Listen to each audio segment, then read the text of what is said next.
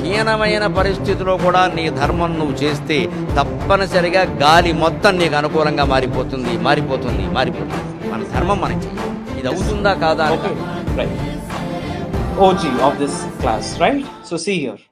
So now quickly, I want every one of you to answer. So see here, let us quickly complete this one-liners so that you will get a clarity on what Suman sir is teaching.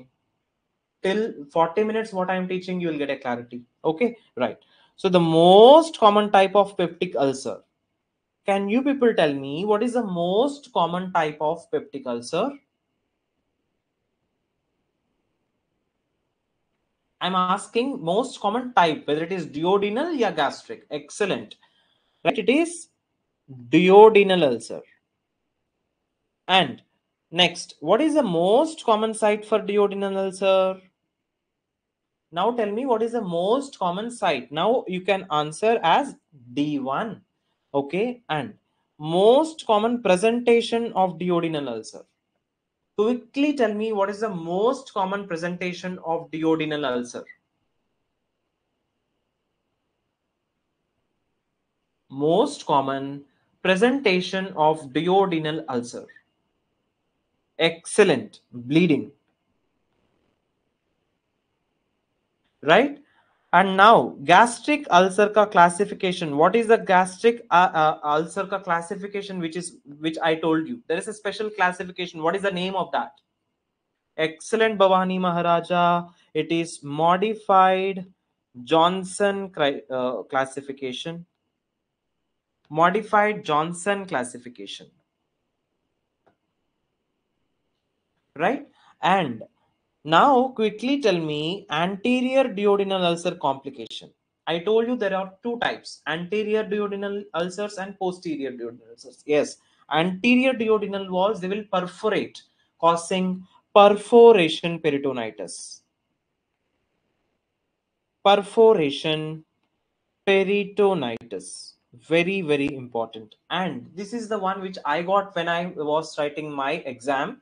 Okay, so there they have asked, this beautiful x-ray was given, and how do you identify perforation peritonitis on an x-ray? Very, very important, let me tell you.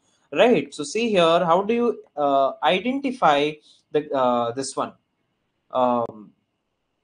perforation peritonitis? They'll give you an x-ray like this, and they'll okay, when you see, can you see this dark area under the right side of the right side diaphragm? This is air getting collected under the right side hemidiaphragm. Okay, air under right hemidiaphragm. So this is a very classical sign for your, immediately you can close your eyes and say that this patient has got perforation peritonitis. Immediate laparotomy need to be done, otherwise there is increased risk of mortality. Clear? Okay, right? So this area which I have highlighted, that is the air getting collected under the right side of the hemidiaphragm. So sir, why are you telling only right side? What about left side? See, left side we have stomach here, right? And usually in stomach, in the fundus, you will have air bubbles, that fundic air bubbles. Even if you take your x-ray and my x-ray, you will have the air bubbles. Okay, so that is fundic air bubble, that is normal. Clear? Okay,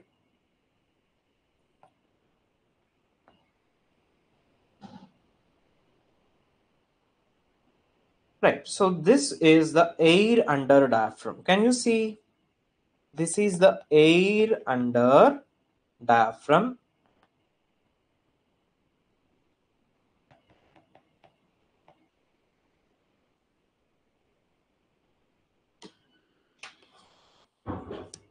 Okay, air under diaphragm.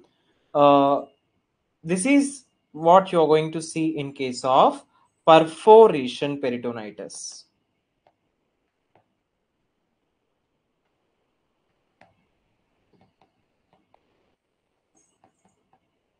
This is what you're going to see in case of perforation peritonitis. Yes, Bhavani Maharaja, you are 100% right. Left side fundic bubbles are normal, but right side it is abnormal. Okay, so usually on left side, you and me, everyone will have air bubbles on x-rays, but right side, no. Right? Okay.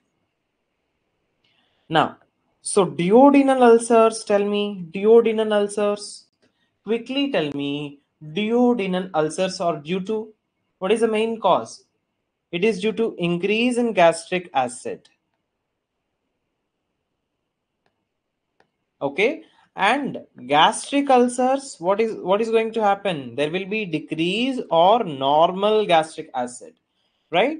And remember, except gastric ulcers, all types of gastric ulcers except type 2 and type 3, where there will be increase in gastric acid. Type 2 and type 3 where there will be increase in gastric acid. Clear? Okay.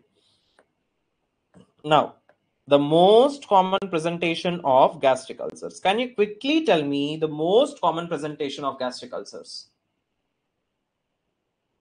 Excellent, Bhavani Maharaja. It is perforation. Right? Most common type of gastric ulcers. I told you there are 5 types of gastric ulcer. Which is the most common type? Type 1. Okay. And if ulcers is due to increase in gastric acid production, then how are you going to manage? I am going to manage by PPI, and I can also do something called vagotomy. Right? Now they're asking you the source of bleed.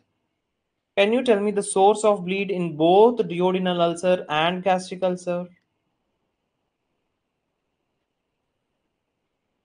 Duodenal ulcer and gastric ulcer. Quickly tell me what is the source of bleed in duodenal ulcer and gastric ulcer. Duodenal ulcer, remember, the source of bleed is GDA, gastroduodenal artery. Very, very important. And gastric ulcers, the source of bleed from gastric ulcers, it is LGA, that is left gastric artery. Clear? Right. Right. Now I think you should be clear. And now let us see how are the patients are going to present. నేనిది సాధించాలి. Because the most common type కష్టమా సుఖమా ఒకనాడు నేను అనుకున్నదవుతాను. అప్పటి వరకు నేను ఇలా కష్టపడవలసింది అంతే.